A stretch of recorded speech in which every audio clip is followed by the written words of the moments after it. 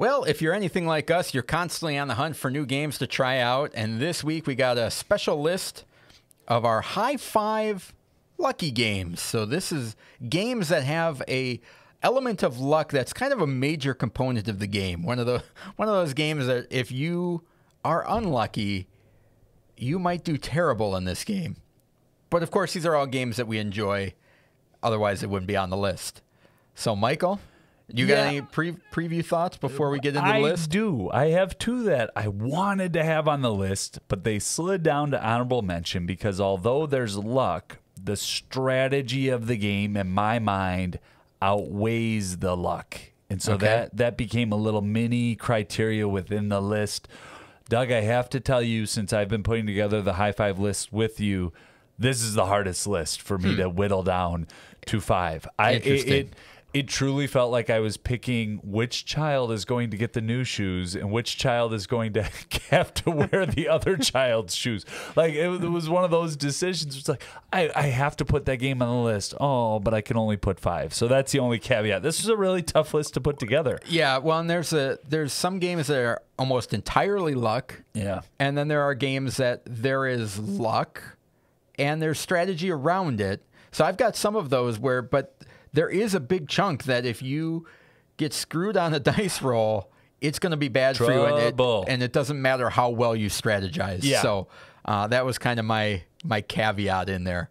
What do you got for number five? Number five is Clip Cut Parks 2019, designed by Sean Graham and Scott Huntington. 1 to 4 players, 30-minute time frame, ages 8+. The complexity is a 1.25 out of 5, and this is from Renegade Game Studios. And in Clip Cut Parks, you are actually cutting your board and it falls onto a card. I don't know what the smirk is for. You don't think there's any luck involved? It's not on my... Okay, there's terrible unluckiness involved because as the dice is rolled, you really may have needed that dice roll the previous turn because you just cut off those pieces and now you can't possibly do it because they're crumpled up on the table in front of you.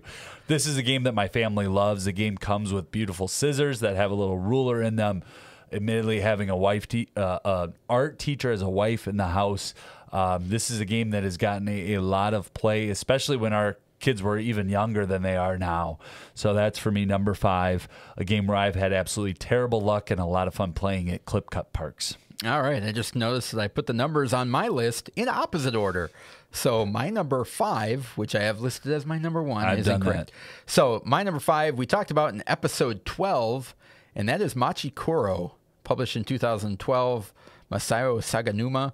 Pandasaurus Games, 2 to 4 players, 30 minutes. This is a game where you are collecting buildings, and then you roll a die on your turn, and that die determines which buildings activate. So you could, get this big thing that fires off every time you roll a number 5, and you might never roll a number 5. And, you build this whole engine around various parts of your board, and they just don't fire.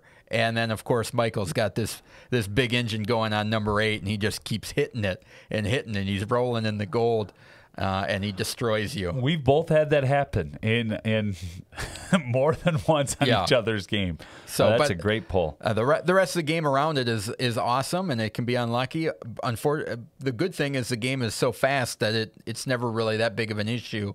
So that is my number 5, Machi Kuro. Excellent. My number 4 is Ganz Schön Clever, or That's Pretty Clever, 2018 release. Designer is Wolfgang Warsch. Stronghold Games published that. 1 to 4 players, 30 minutes, ages 8+, and the weight is 1.89 out of 5. And in Ganz Schön Clever, you are chucking dice and then writing down. Maybe I got too caught up on the roll and write, but writing down the dice to try to get more combos. And there's a ton of skill involved. I thought about, does this move down? Is this an honorable mention? But at the same time, anytime there's that much dice chucking happening, there's some luck involved. So for me, that's number 4. And a game that, Doug, I've only played once in person, but the app, my goodness, have I played a ton of that app, which you suggested to me. So thank you for that. So great little app out there, Ganz Schön Clever. Well, and that one is, there's always a time where you get there's several parts during that game where you need certain results because you're kind of boxed in. And that's the luck, right? I have all this strategy, but now if I don't get a 2 or I don't get a 5, I don't get points. Yep. Yeah. All right, so my number 4 is a really interesting game, and I like it, which is why it's on my list. But that is Thebes. So this is published in 2007, Queen Games. I don't know why I didn't write down the designer, but 2 to 4 players, 60 minutes. In Thebes, it's almost like the Indiana Jones archaeologist type of thing, and you're going to these different dig sites, but the dig sites consist of a bag that you reach into and pull out tiles. Thebes? Thebes, yeah. Thebes? That is correct. All right, got it. Yep, and so you are reaching into this bag to pull out tiles. Well, a majority of the tiles are garbage, which is just like a real expedition. You know, you don't know that you're going to pull treasure out. And so there's a chance that you can pull in and you know, time is kind of a big currency in this game. Yeah. And you're like, I just spent a whole bunch of time digging on this site and I've got nothing. So it's like shopping for board games at the local Goodwill or St. Vincent de Paul? Yeah, you never know what you're going to get. It's like a box of chocolates. Or even if you get the box home, but then some pieces are missing. You know, so then it's like I spend, 5 hours in the game digging on a site. I pull out garbage, tires and boots, and then Michael comes over, spends 3 hours and gets 3 amazing treasure. Oh, nice. You know, so that luck in there, some people hate the game because of that, but I just think the whole theme and that it thematically works in that game. Yeah, that game's new to sense. me, Doug. 2007 release. Peter Prinz is the designer, and Michael Menzel's the artist who did Cape May and some others that we've talked about recently. All right, so that is my number 4. Yep, sorry to talk over there. No, that's my number 4, Thebes. Cool. What do you got for 3? Number 3, number 2, number 1 are all recommended games of the week, if you can believe that. Number 3 is by Sir Richard Garfield, a 2011, and he's not really a sir. That's an inside joke, so please don't troll. We know he hasn't been knighted yet. Growth mindset. King of Tokyo, 2011 release. Yellow is the publisher here in North America. That's IEO. I'm not going to try to spell it. 2 to 6 players, 30 minutes, ages 8+. The weight is 1.49 out of 5. We talked about this in length on episode 10. This is a fantastic game in which there's some luck involved with the monsters and how you're going to manipulate your monsters, and you need the dice to roll your way in order to get your way. So that's my number 3. All right. My number 3 is one that you and I have played, but we played a 2-player, and I think it needs more players, so it may have left a bad taste in your mouth, but I love it, and that is Dice Town. This is a 2009 Bruno Catala, Ludovic Mablanc from Madigo, 45 minutes. This is, Michael's making the face. This is an awesome game. People love this game, Doug. Of rolling dice that are poker hands. And you're rolling and you're trying to get a poker hand, and then at the end, whoever's got the most tens gets to take a certain action. Whoever's got the most jacks goes to the general store. Whoever's got the most queens can steal cards from another player.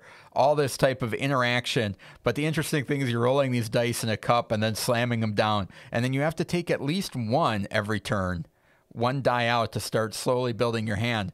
However, you can pay more money to either throw that one back in and roll it again, or you can pay more money to keep some dice, which then limits the number of rolls that your opponents have as you're building these poker hands.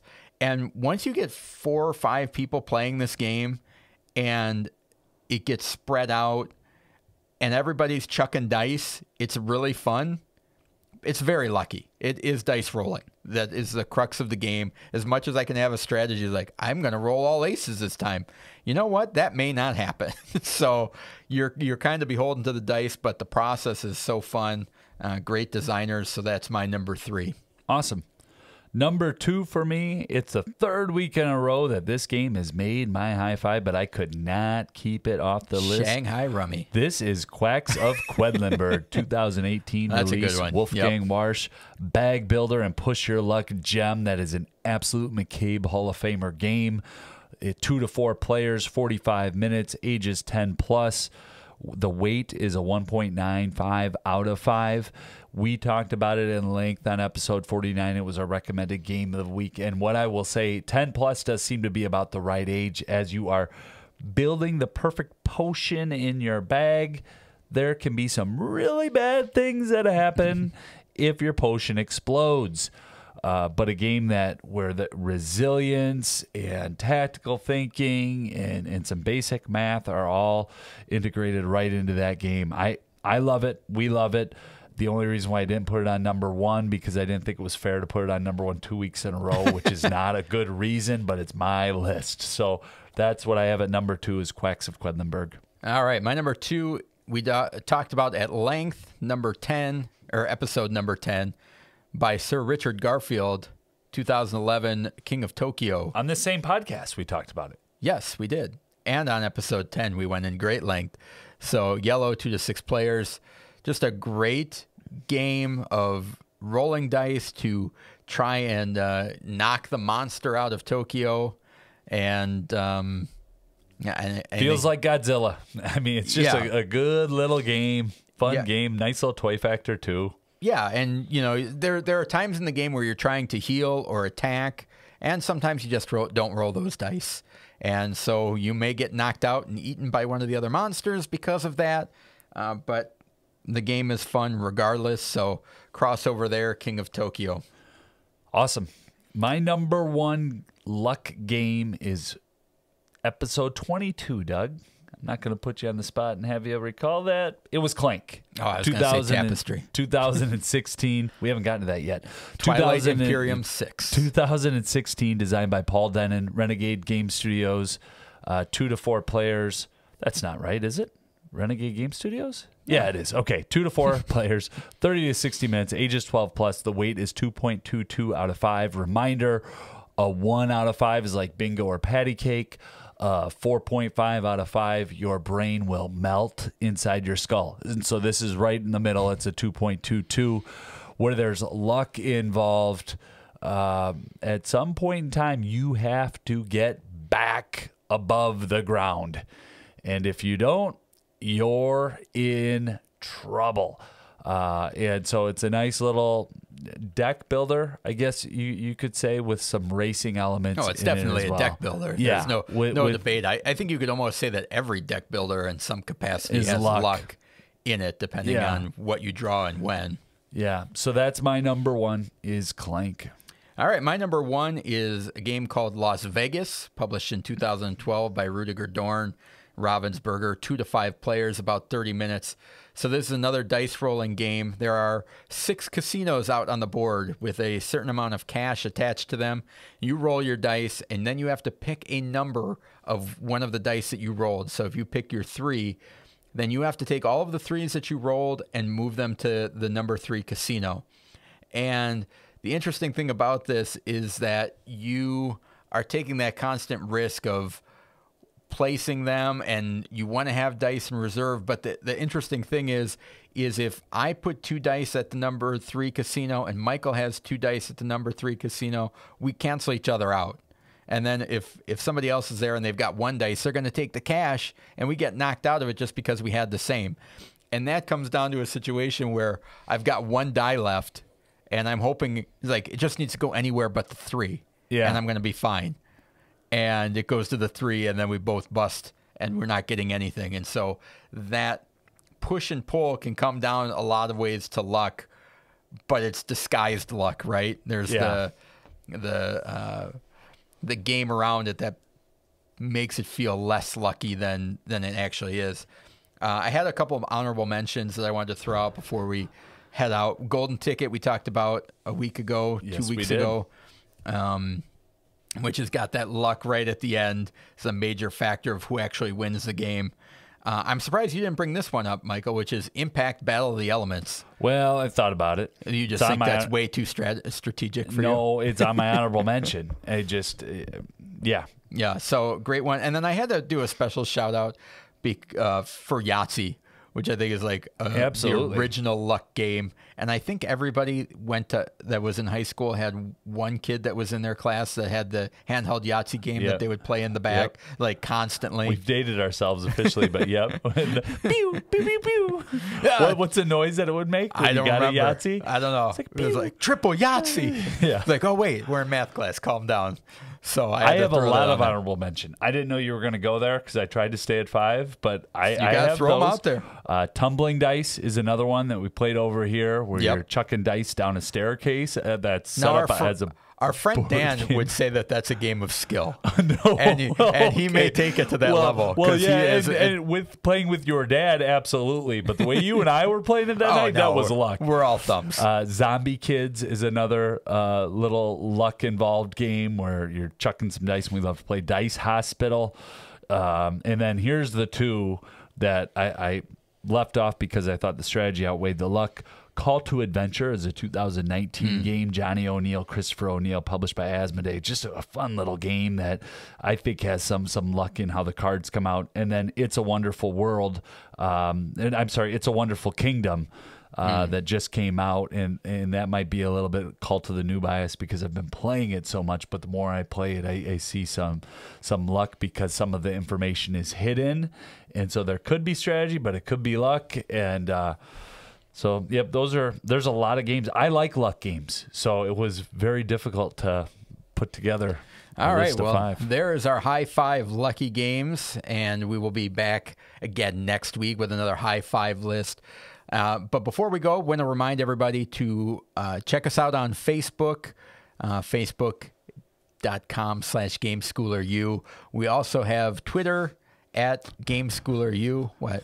I just thought you were going to mess up Facebook.com. No. There's just, you were pulling it on the recall. Like, no, what is the www.facebook.com?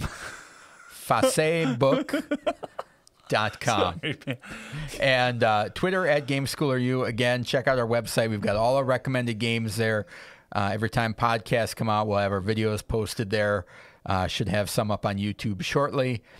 I think that's it. If you want to email us, email at gameschooler.com. But other than that, thank you so much for spending some time with us here. And we appreciate it. Get out there and keep game schooling.